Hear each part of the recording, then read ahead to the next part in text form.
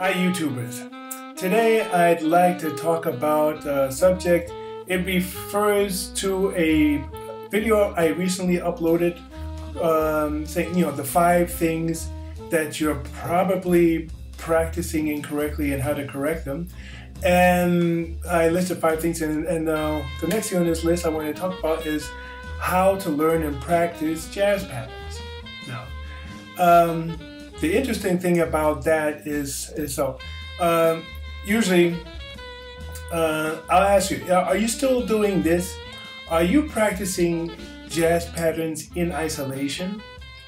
And are you practicing them in all 12 keys at once? Now, let me ask you this question. Do you ever wonder why it takes so long before the licks or patterns come out spontaneously in your solos?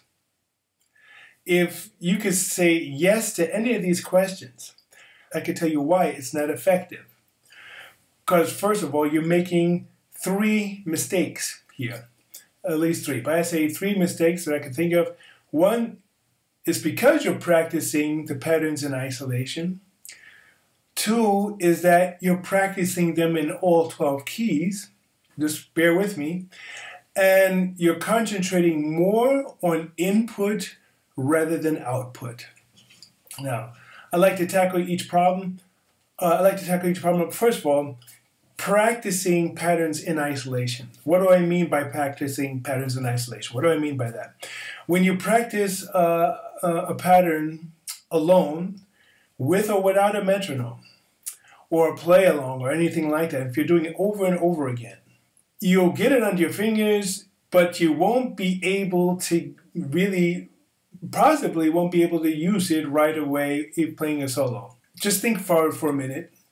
What is the purpose of learning jazz patterns at all? Yeah, we want to learn to improvise by expanding our repertoire. We want to learn more musical ideas. We want to have more ammunition, so to say, when we're playing.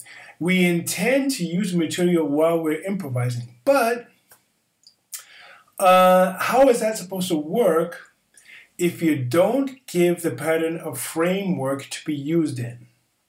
In other words, why don't you practice the patterns in a way that you would use them at the end? So what I mean is that when you're practicing something in isolation, that means you're just practicing the pattern just without a metronome or with a metronome. But if it's just like, let's say if you're practicing a 2-5-1 pattern, and you're playing a play along that just have 2-5-1, the same 2-5-1 going over and over again, it's fine. It's closer to where you want to use it, but it's still not, the end game. The thing is, the best way is to actually practice that pattern with a tune. Practice it with a standard that you're working on. I like to suggest doing it this way. We take an easy form like the blues or maybe even rhythm changes, depending on what the pattern is that you're learning, or any other type of tune, or a tune like tune-up, for instance. Choose that one pattern, first of all, in just one key that you want to use it in, maximum 2, okay? And choose that one key and play the play along. And first of all, don't solo to the track. Just wait for that 1 point, 1 or 2 points, whatever it is in the tune, that where you want to use that pattern. And the first time you run through the play along, just play that pattern only at that place where you intended to work. Now the next step, after you've done that, during the second chorus, play a little bit solo, but be mindful of where you are. And then, when it comes to that place in the tune where you want to use that pattern, play that pattern. The next chorus, you could improvise, you could keep soloing, make it a little bit more intricate, but then now you're going to try to play something that will lead into that pattern that you want to use, and also how you can get out of it. See, the main thing is here, I'm giving the pattern a framework where it should actually happen when you're actually playing a solo. Because the thing is, you're not going to play, most of the time, you're not probably going to play a pattern just isolated in a solo. You're going to be playing something beforehand that'll lead into this pattern. You'll be playing something that comes afterward. And this is the main reason why practicing patterns in isolation, just by themselves, without the framework of any type of tune, any type of standard that you're using, any type of situation where you're going to be using that pattern, it makes it more difficult to be able to use it in a situation spontaneously. If you're going to use patterns, you have to purposely use it. Now, why not practice in all 12 keys at once? I say, well, first of all, more than likely, whatever pattern that you're going to be using, you're probably not going to use it in all 12 keys. You know, it all depends on how your technique is, you know, how often you actually play in those keys and things like that. But actually, we want to be able to play in all keys. But the main thing is, most of the time, you're going to be playing in a certain set of keys. Most standards are going to be written, you know, the standards you're going to play at any jam session or any gig is going to be, you know, available only in a certain set of keys. You know, and if you're playing with a singer, it could be a couple more keys too that might be unusual. So anyway, practicing all 12 keys at once, well, let me ask you this. Which is better? Practicing one pattern in all 12 keys, or practicing 12 patterns in one key? Now, I believe that the latter is a good idea, but I wouldn't suggest that you try to do 12 different patterns at once, at least not at first. Cut it down to about 6 and learn to really hear better in one key. Like, for instance, if I decide to work on a blues in A flat, for instance, then maybe I should try to learn a handful of patterns that I could use in a blues in A flat, rather than try to learn this one super cool lick in 12 different keys. Really concentrate on learning to play in that one key. 3, too much input, not enough output. This is a big issue because we've learned to actually do this in school. I say, think back to when you were in your foreign language class, whether that was junior high school or high school. You learned vocabulary, grammar, pronunciation, etc. And you've done this for a number of years, maybe 2 years, maybe 4 years. Now, the question here is, can you speak the language with any fluency? Can you at least ask directions? Can you order a coffee? Do you understand what people are saying to you? My guess is that you did not learn how to speak that foreign language fluently, or you can't even order a cup of coffee. Why? Too much concentration on input, vocabulary, and grammar, and not enough time spent on output, which is actually speaking the language.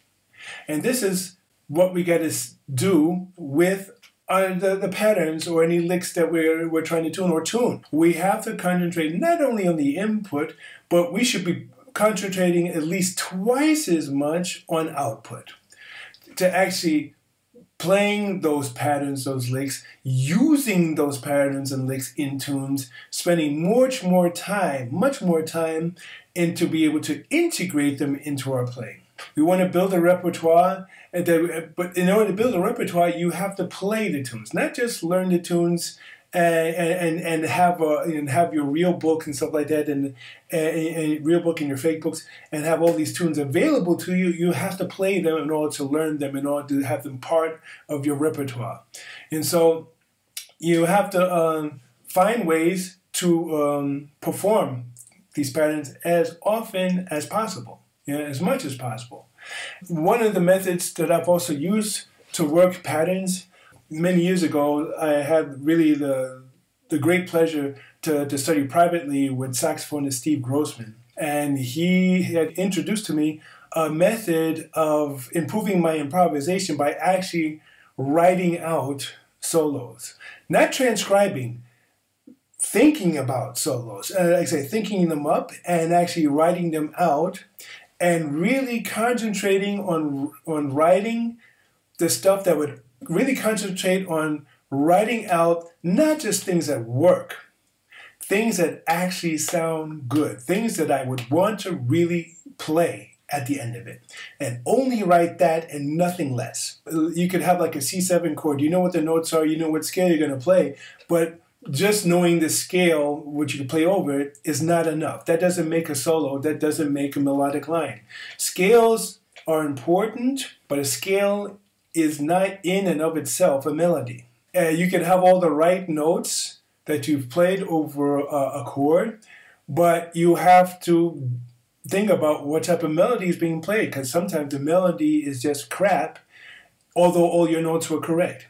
And so, really, I'd say think about that. I hope in the future to make a video talking about exactly that. I call them improv etudes.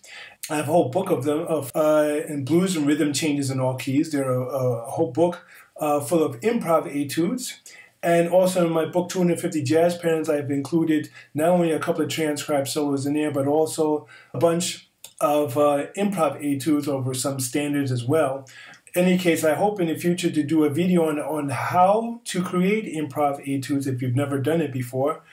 And I think those who probably maybe have done it find it not only a very useful tool, but it's probably in somewhat way even maybe revolutionize your playing. I'd say that's my 2 cents on the issue of learning to practice jazz patterns. Please comment, like, subscribe. If you like this video, please press that like button. Please subscribe. Please share it and comment. I'd like to hear from you. And if there's any questions or maybe some other topics that you think I should cover, please let me know that as well.